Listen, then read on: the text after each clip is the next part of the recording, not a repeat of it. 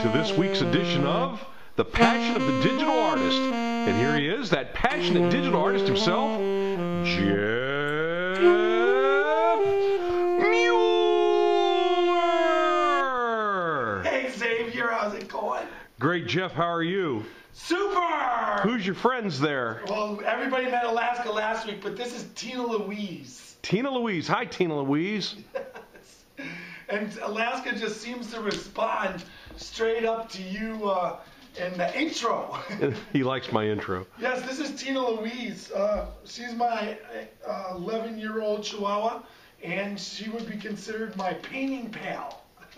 Your painting pal. Yes, when I'm working on the computer, working on the digital, parts of my paintings, she's usually sitting right there next to me in her little dog bed. Nice. Very, very good dog. When we got her early on, we didn't realize that she had a shunted liver, and the doctor said the longest that she would live is 2 years. She just turned 11 this past December. That is awesome. That's only because she's got loving and caring parents in you and Rachel. She's a good girl. Say hi. All right, I'll put her next to me. See how she does right there. Make sure she doesn't fall off the stick. Yep. Whoa. Uh-oh. Right there. That may not be the optimal location.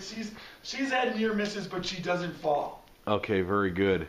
Well, what do you got for us this week, Jeff? Well, this week it's pretty cool. I've been, the main part of the video blog is to promote digital art, digital fine art, and all the different mediums, and work on it and make it an accepted medium. And when we started this, I believe it was March of 2011, right? Right, which is 3 years. So 3 years. our 3-year anniversary is this month. Awesome. I think it's pretty close because of where we were at. And really,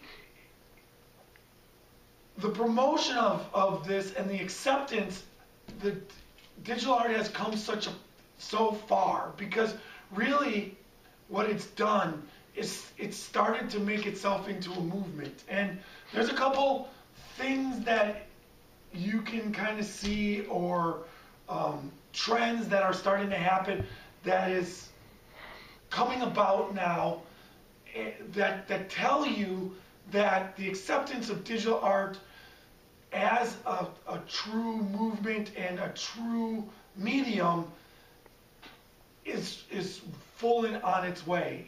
It's coming, if not already accepted in the art world and the fields and with the people that matter, but its acceptance publicly on the low end is there, but we are talking more of an acceptance of its own art form. And what there is now is, if you search on the internet, there's a lot of different articles written on digital art through photography, digital art through illustration, digital art websites selling digital art. There is now a museum. Help me out with this, Xavier.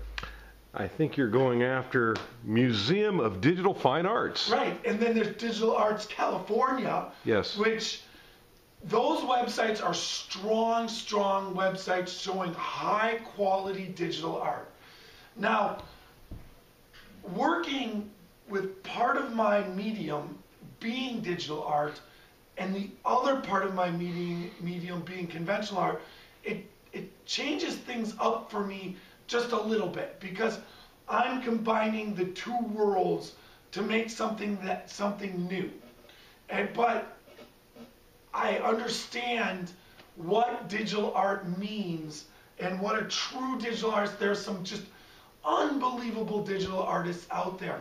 And in the coming weeks, I'm going to do some research, and I'm going to be doing some contacts, see if either I can get some guests on as far as interviewing, or if we can just promotion of specific people, specific digital artists that I go through find out, and I want to do kind of a series of maybe the next between 6 to 12 weeks where we cover each week a new digital artist. Now, anybody out there who wants to be that, you can contact me through this, through YouTube.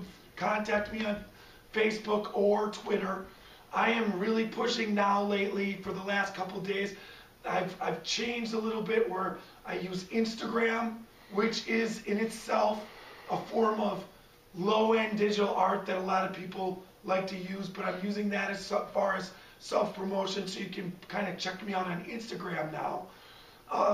And really, it's an exciting time, like I always talk about, because as the digital art movement goes further, the quality of the art is there, but also the ability to print this art and display this art, not just through video and monitors, but canvas and metal prints and the high quality prints. It just keeps getting better and more attainable to the artists. So it's a very exciting time for digital art. Really, it's something that if you don't really kind of check out, you need to check out now.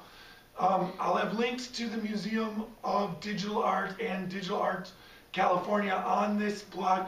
Check them out. Check out the artwork and the creativity that when you give artists a medium, it's just a matter of time before they figure that medium out and exploit it to its fullest potential. And we're getting to this point where some of the artists are just absolutely phenomenal. So that's it for this week. It was a little bit, it was an exciting week for me in review. I was up at the Launch House again this week. I hung the Cape Cod series up there, so really the Launch House has been infiltrated with all my artwork. I haven't gotten the date, but we've gone a little bit further, working with what the event's going to be. But hopefully by next week I'll have a date, and we'll be planning for sometime in May.